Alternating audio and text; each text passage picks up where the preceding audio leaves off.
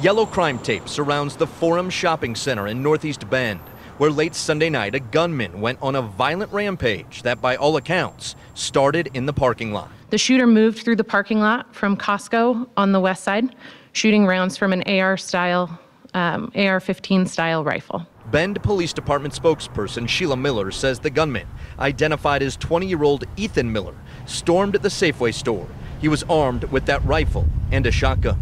We're told the gunman shot and killed 84-year-old customer Glenn Bennett near the entrance. The shooter then moved to the back of the store, where he encountered 66-year-old employee Donald Surratt Jr., who put up a fight. Surratt engaged with the shooter, attempted to disarm him, and may very well have prevented further deaths. Mr. Surratt acted heroically during this terrible incident.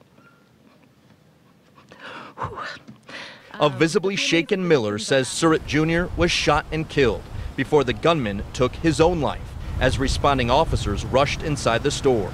All of this played out in less than 5 minutes, but chances are shoppers will tell you it felt like an eternity.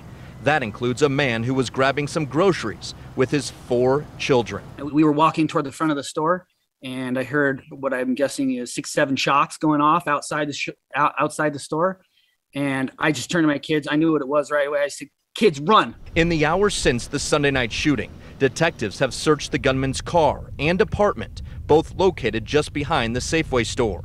We're told investigators located 3 Molotov cocktails, as well as additional ammo and a sawed-off shotgun. We are aware that the shooter may have posted information online regarding his plan.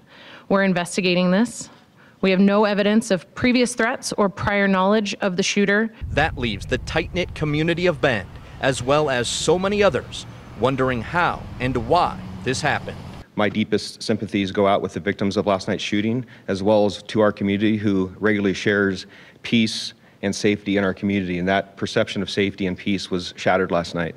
And we will work to rebuild that as a community.